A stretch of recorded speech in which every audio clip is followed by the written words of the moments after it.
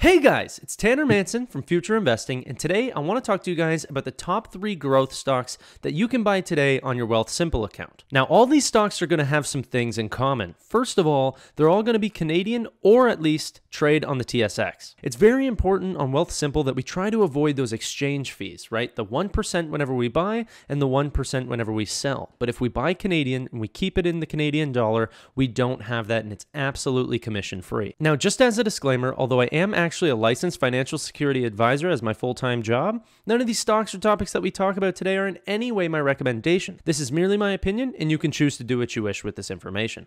Now, before we start the video, if you could, hit the like button on the video. It always helps out, and subscribe down below if you haven't already. I know some of you haven't. I can literally see you. Hit that button, subscribe, see more content, hit the channel, check it out. We've been putting out videos consistently. Let's continue to grow this channel. It's been a blast. All right, let's jump right into it. I got to get started. Okay, for stock number 1, we have Shopify, ticker symbol SHOP. Starting a new business back in the day was one of the hardest feats that you could have to go through. There were so many obstacles to go through and no one really to guide your path. And as long as humans are here to try to want to make their life better and take on old challenges that maybe people haven't innovated on in a while, there will always be a need to help new businesses along their path to success. A company that can come in, look at the challenges that new businesses are facing, and try to solve those problems consistently one after another is always going to have a long future in this very competitive environment. And currently, Shopify is way out in the lead trying to take on all those challenges.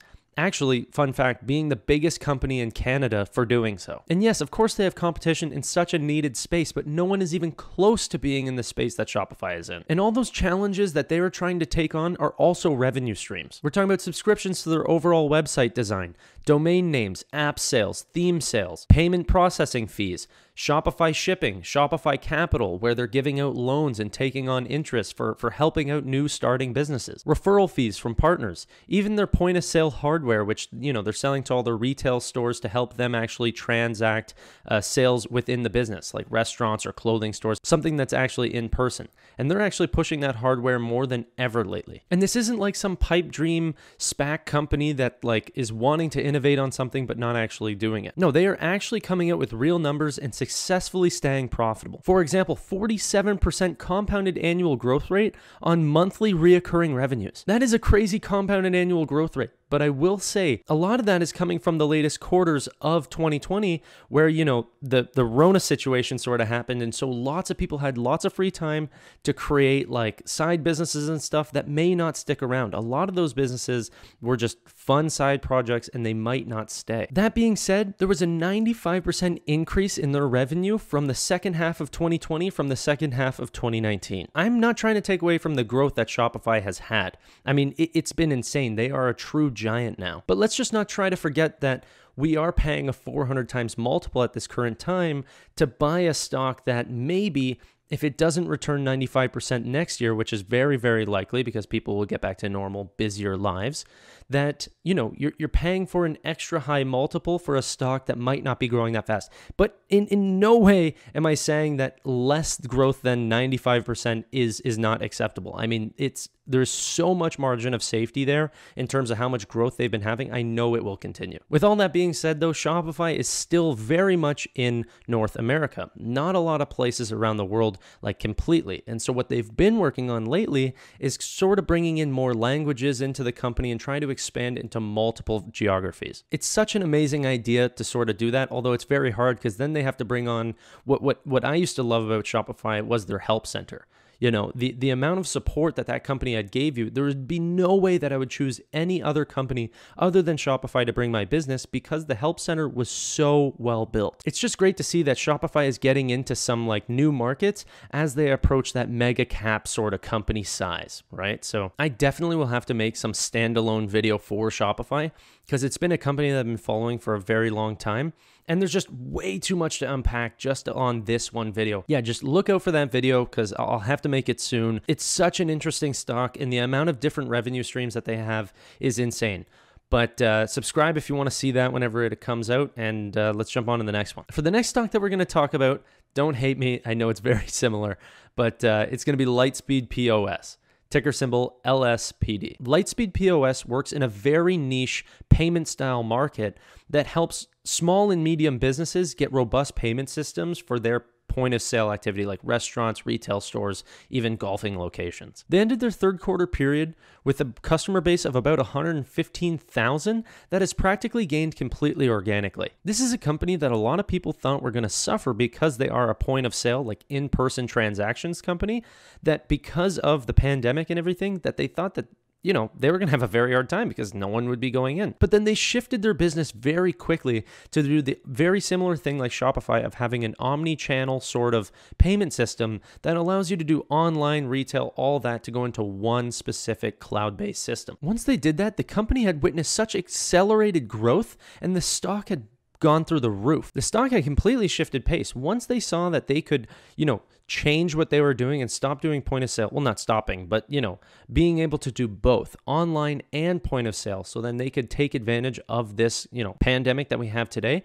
The stock went from $19 at the bottom of March, upwards of $105 hitting their peak. But because of that little dip that we had weeks prior, that it's down to about $86 a share as recording this video. Very similar to Shopify, their system integrates with everything now. It's helping with the in-store sales integrate with the e-commerce and the digital sales. It's also helping with delivery and pickup systems, as well as like financing and payment options for people that want to do that online. It really, really helped a lot of businesses stay alive during this time because they didn't have those systems in place before. And for doing so, they were rewarded greatly for it. The company disclosed back in their fiscal Q3 of 2021 that they had reported sales of upwards of $57 million.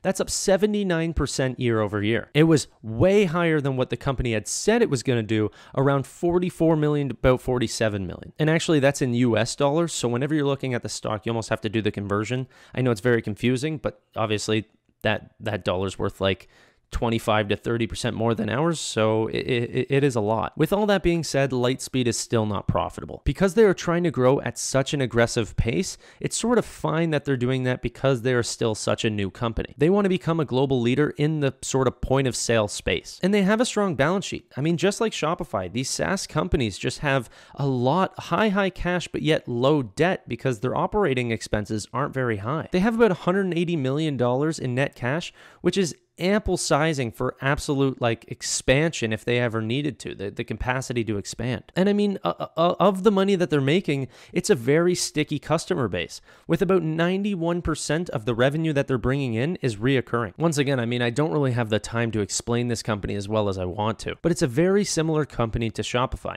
practically the same business, but just at an earlier stage. And it's a reason why you see this stock has grown so much and their multiple on their earnings are so much higher than what they're actually making, is because people want a Shopify at their early stages. They don't want to buy a Shopify now because they don't think it's going to grow as quickly.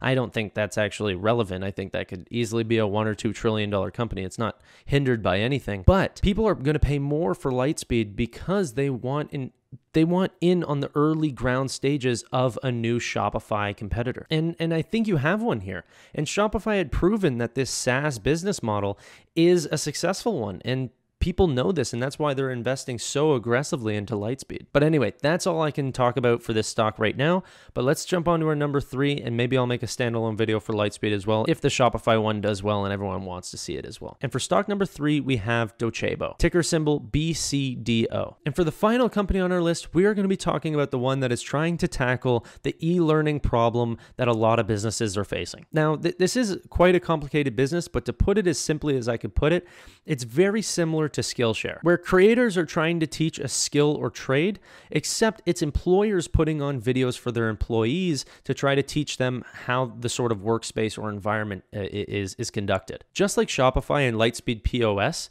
Docebo has multiple revenue streams, including a very strong customer retention rate and just a crazy amount of scalability in their SaaS product. The company ended their Q3 of 2020 with 2,025 different businesses that are continuing to pay them revenue, revenue, as well as an annual reoccurring revenue of about $81 million. Around 94% of Docebo's sales are reoccurring. That is a crazy retention rate. That means that customers are loving their product and their ability to scale in this business is crazy. And the cash flows that they're going to bring in during all these market cycles is still going to be able to come in because businesses are not going to stop, hiring and trying to train new staff. It's not something that is that cyclical. It's going to be continuous regardless of what the markets are doing. And those reoccurring sales that we're talking about. So now the retention rate's about 94%, but the actual growth of that reoccurring revenue has a compounded annual growth rate of 54%. That's higher than Lightspeed and Shopify. That is an insane number. Even in Q4, they still forecast that growth is going to stay high, around 48 to 52% for their next quarter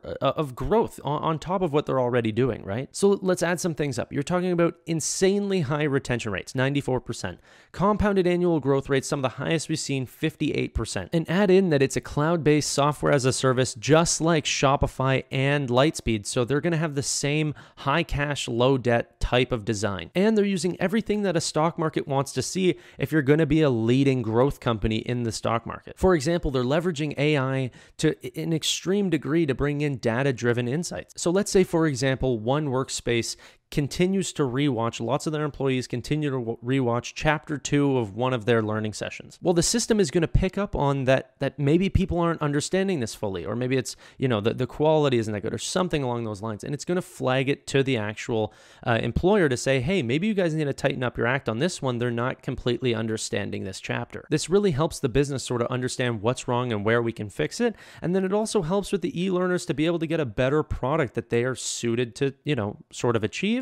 And overall, it just helps the workspace processee for, the learning environment and helping their staff come into the workspace more prepared for the job that they're going to do. And over the years, Docebo has consistently changed the way that they do their business. If new technology is the way to go, they have not shied away from adapting to the new ways that we're supposed to do business. Whenever they first started back in 2005, they weren't a cloud-based software. It was something that they would send to businesses that they could download. Now it's completely different. They are adjusting to the way things are being done. And the Rona situation was just the perfect timing of just, hey, how can we relook at our business and sort of see what we're doing wrong? And Docebo was there with the perfect sort of software that, all the kinks have been taken out because they've been around for so long. And now companies are starting to pick up on who this company is and they're buying. I mean, their growth shows it. Anyway, that's all for Docebo. If you guys want, I'll also make a separate standalone video for that. Let me know in the comments down below. I'd be fascinated to hear which one of these companies you guys think are the growth stock of 2021. There could still be more pain for growth stocks in the near future. I mean, even these multiples that I'm talking about on these great companies are still a little ridiculous. It's factoring in that these growth multiples are going to happen for the next 10 or 20 years when it might not. There's always bumps in the road and new competitors to give companies like Shopify, Lightspeed, and Docebo a run for their money. But if you are buying these growth stocks for the long term and not worried about the short-term trade, I do think that you have nothing to really fear. These are amazing companies. The growth is there to show it. The low debt, the high cash, the insane profitability, the margins, everything. But obviously, this is just one man's opinion. This is not a recommendation at all. These are just some companies that have stood out to me as I've watched the market from, the last couple of years. I would especially put some more emphasis on Shopify. I mean, I know they're a lot bigger and everyone likes the small cap because they think they can grow to way bigger sizes. But even the size of Shopify for what they do is nothing. I mean, this could be like a $1 to $2 trillion company if they continue their growth. There's nothing stopping them. Anyways, guys, before I go, as always, if you could, hit the like button on the video. It really, really helps out the channel. It's been going great lately. I'm going to continue to put out more videos. I guess, the Wealthsimple videos have been doing better than ever, and my Canadian audience is a lot bigger than my US one, although, my American friends, I haven't forgot about you. I'm going to be putting out a lot of American companies soon. But until next time, guys, stay safe trading, and I'll see you guys on the next one. Bye for now.